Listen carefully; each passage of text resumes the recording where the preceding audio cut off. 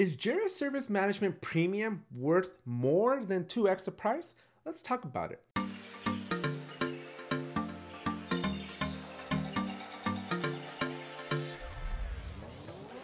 If you haven't already, please consider subscribing to the channel. Make sure you check out those links down in the description.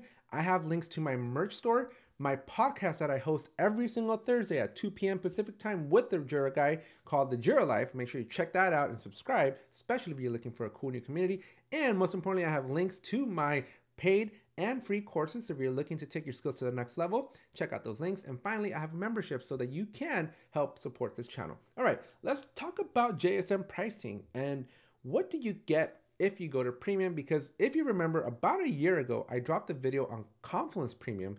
Is it worth it? And at the time it wasn't. I still don't think it is, but let's talk about JSM Premium.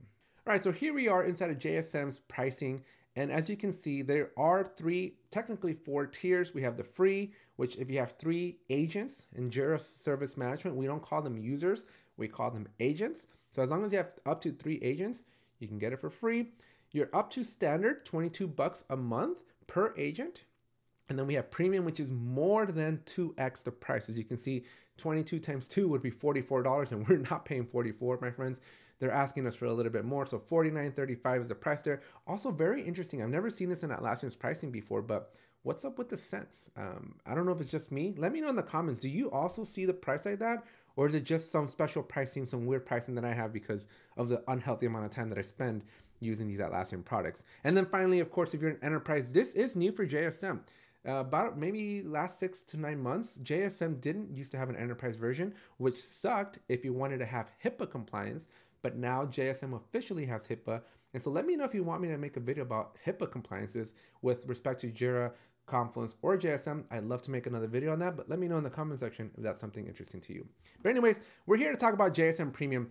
$49.35. Holy moly, that's a lot of money. And so let's talk about it. What do you get? Well, luckily for us, we get a little quick synopsis. Now, we are going to go through the entire list in a little bit more detail, but this is essentially what you get. You're going to get everything from the previous tiers, from free and standard, but you get a couple more things. So what exactly do we get? Well, first of all, we get Atlassian Intelligence. I personally hate that Atlassian is gatekeeping this one behind premium, but it makes sense.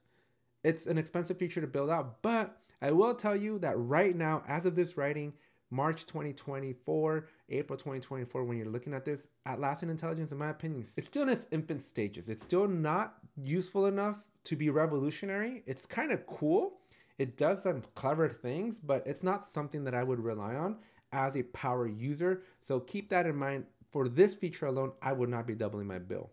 You get Advanced Incident Management. Now, this is for shops that are true ITSM, that are looking for like a ServiceNow or a Zendesk type of alternative where they want something powerful, but you do get incident management with standard. You just don't get the advanced. And now Atlassian, you'll notice cleverly, doesn't actually make this a link. So we'll take a look down below to see what advanced means, but I'm willing to bet that you don't need the advanced ones. We'll take a look in a second. So make sure you stick around for this whole video. We get unlimited file storage. Awesome. That could be useful, especially if you're running a shop where customers are uploading attachments to your requests. That might come in handy. We also get asset and configuration management. We'll talk about that in a lot more detail here in a few minutes, because that is probably the only reason that I would ever upgrade to JSM Premium. But I hope you have 1, 2, 3, maybe 5 different PhDs, because assets management inside of JSM, probably the most complex thing other than Atlassian's analytics. That definitely requires like 10 PhDs to know how to figure out. But assets is really, really not the easiest, most straightforward thing. And a lot of companies usually need external help just to figure it out because it's just so hard, or I wouldn't be doubling my bill for this. And then we get 24/7 support for critical issues. I don't buy this. Atlassian support is lackluster. I made a video like almost 2 years ago about how lackluster their support is. Here we are 2 years later. I still think Atlassian support is at the exact same level. I wouldn't pay extra for 24/7 to just wait because the teams are Australian and you're waiting a day, or depending on your time zone. If you're in Pacific, if you're in California, heck, I'll just generalize it to the United States. If you're in the United States, 24/7 support, not worth it. You're going to be waiting a long time. All right, so let's go into detail. So what exactly do we get, right? So just let me highlight some of the things here that I think you should be aware of. So email notifications, important, but as you can see, you get them in standard as well. So unlimited, this is something you'll use up a lot. Don't buy into the SLA. JSM actually went down April 2022 in front of the entire world while Atlassian was at Teams 22. And so definitely don't trust this. It's normally always up, but when it goes down, it's going to go down and it's nothing that they can control. And so I don't particularly care for this, so I'm not going to pay extra for it. This right here, though, this is key. This is critical. If you have any automation rules, you are limited to just 5,000, not 5,000 per user, but 5,000 in total. And if you are using automation rules heavily, this may be a showstopper for you. So you may want to upgrade, because if you have, let's say 10 agents, well then instead of 1,000, you get 1,000 times 10. So you get 10,000 automation rules per month. And so this number is multiplied by the number of users when you are on premium. So again, if you are a heavy automation rule user, this would be something, but I would challenge you back. Maybe refactor your automations, reevaluate your automations, and determine, do you actually need to be running these? Because I go and audit some of these automation rules. And I had, for example, somebody do an automation rule to set the resolution of an issue when it transitioned to done. That's for free in the workflow. So you don't need to be wasting 1,000 executions every single month to do something you can get for free. So maybe go and audit your automation rules before you go in more than 2x your bill.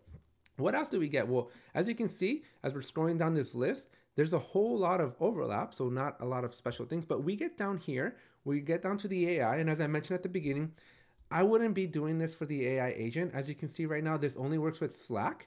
Microsoft Teams is coming soon. Most of the people that I know with are Microsoft Shop, so this ain't gonna help you very much, at least not yet. Skip on it for now. And then we get the Atlassian Intelligence, which again is more of a gimmick in my opinion. It's not the coolest feature. It's neat, it does AI, and it's got some novelty to it, but it's not worth more than 2x the price for AI. Let me tell you that much. It's not saving you that much time. As we come down the list, this is where things start to get interesting. We get alerts via SMS, voice, email, and so you start getting a little bit more into the weeds. So if you rely on voice, this is something that's only going to be available in premium. I don't know of anybody that uses voice. Heck, I don't know a whole lot of teams that even use the alerts within JSM, but again, if you're trying to build out a true ITSM system, then this might be important. The APIs and automatic incident creations, these are probably the only reasons why you're moving to a premium as well, because you're going to get the ability to have maybe third-party tools. So if you're really, and I mean you really are taking advantage of the ITSM solution to like 100% capacity, then it makes sense. But if you're just dabbling, if you're just like monitoring little services, or you just want a help desk, you don't. I repeat, you do not need to be on premium. Standard is going to be more than plenty for you, because you get advanced alert integrations, right? We're talking to third-party tools, hundreds of them that are connected or supported by Atlassian. So unless you have those tools, and unless you actually are wanting to monitor the health and status of those tools, this might be overkill. We have incident investigation, where you see deployments and commits leading up to the incident, but this means that you have your entire CI/CD pipeline configured and integrated with Jira. Not everybody does. So if you don't, not worth the price. And then we have heartbeat monitoring, which just, again, very passively is checking and monitoring different services, which you got to set up, and they got to be integrated and APIs and all that stuff. So unless you're taking advantage of all that, it's not worth the price. So that's on the incident management. As we come down to the service management, we get service subscriptions, external services. So very much related to the previous stuff. Unless you're actively doing this, unless you're actively and you have this all configured, which by the way, not easy thing to do, then it's not worth, in my opinion, more than 2x in your price. Then we get to change management, similar story here, but we just have deployment gating, which basically means you can stop a deployment. And that, again, unless you're truly using the CI/CD pipelines here, it ain't gonna do you much good there. And then we get to assets. Folks, assets is worth it if you know what you're doing. And if you know and you have a mapping of your entire organization, it's worth it. But it is time consuming. It is really, really not a trivial thing to set up. This is hard. There's a lot of configurations, and you need an expert like me to guide you through it, because it's not something you can just whip up and go, okay, we have assets. So if you are going to be considering JSM Premium just for the assets, because as you can see, assets is not available in free or standard at all. So this would be the only reason that if you truly want this asset management, then you're on Premium. But, there's a big but here. I would encourage you to check out apps from the app stores. I'm not sponsored by any of them, but I would encourage you to check out asset management in the Atlassian marketplace to see if there's an app out there that might meet your needs without having to require you to 2x your price, more than 2x. So check those out.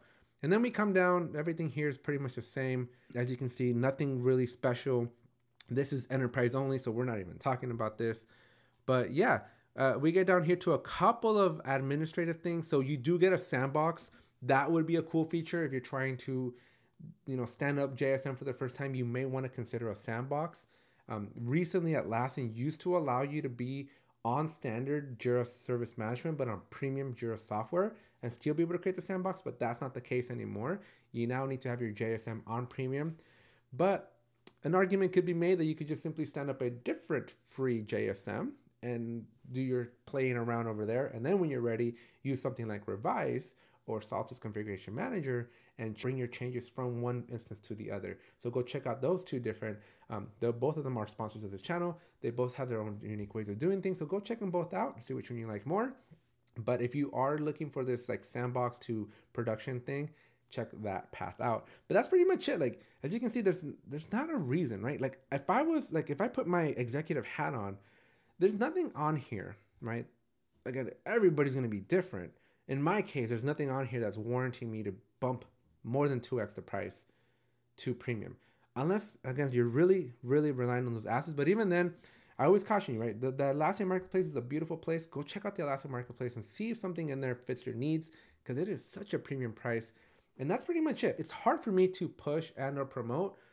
And I'm not here, right? I'm not sponsored by Atlassian in any way, shape, or form, but more than 2x in your price is a hard pill to swallow, especially for the functionality you're getting. I get that they're cool functionalities, but you really, as a company, really, really, really need to take advantage of it to justify that price.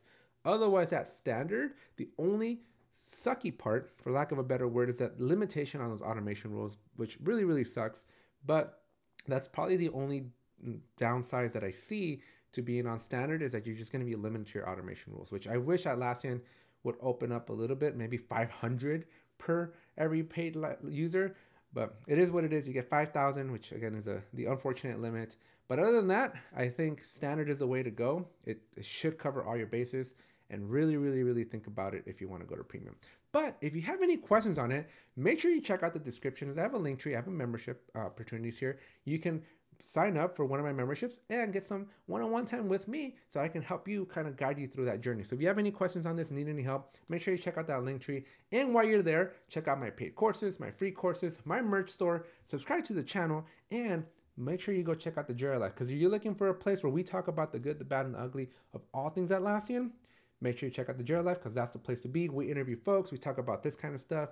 And if you're just looking for a place to hang out with people that love this tool or hate it, make sure you check out the Jira Life. We'll see you every single Tuesday at 2 p.m. That's when we stream. Thanks, and I'll see you in the next one.